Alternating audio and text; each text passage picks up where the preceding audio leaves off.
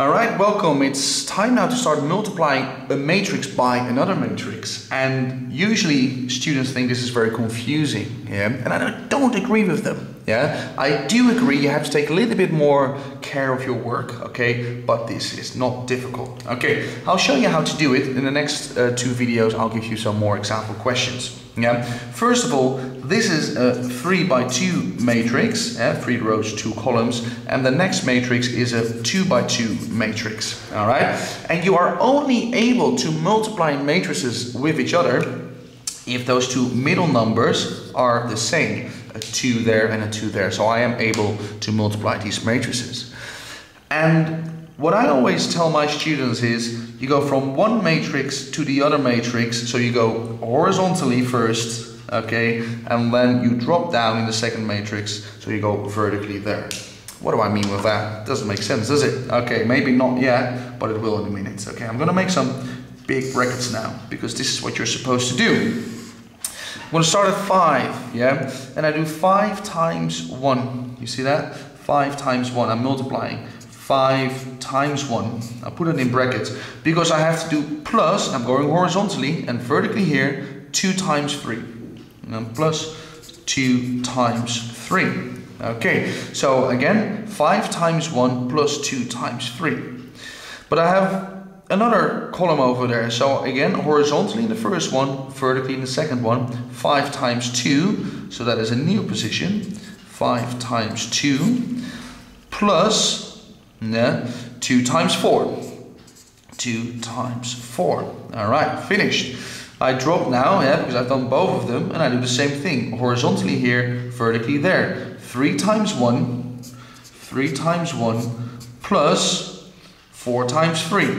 4 times 3, yeah? And I do, for my second piece of information on that particular row, 3 times 2. 3 times 2 plus 4 times 4. 4 times 4. Okay, and finally I drop to my last row, 0 times 1. 0 times 1 plus 1 times 3. 1 times 3 and 0 times 2. Did I say point a minute ago? I mean times, I apologize.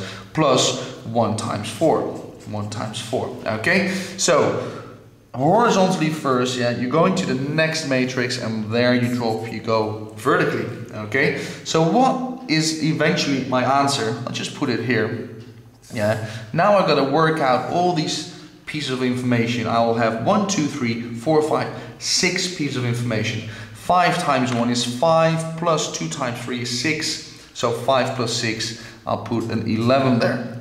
5 times 2 is 10, plus 2 times 4 is 8, 10 plus 8 is going to be 18. 3 times 1 is 3, plus 4 times 3 is 12, 3 plus 12 is 15. I'm going to speed things a little bit up now. This is 6 plus 16, 6 plus 16, that is 22. This is 0 plus 3, 0 plus 3 is 3, and 0 plus 4, that is going to be 4. Alright, so I have multiplied matrix A by matrix B. That is only possible if I look at the orders 3 by 2 times 2 by 2. It's only possible if those middle numbers are the same. So the amount of columns in my first matrix should be the same as the amount of rows in my second matrix, and I go horizontally in my first one and vertically in the second one. 5 times 1 plus 2 times 3. 5 times 2 plus 2 times 4. 3 times 1 plus 4 times 3, you see that? And you do that for everything, you get eventually, in this particular case, a 3 by 2 matrix as an answer. Alright, 2 more videos with more examples, because this is something you have to practice, of course, There's nothing wrong with that. Don't expect these things, to be able to do these things after 5 seconds. No, you have to practice. So I'm going to see you at the next video.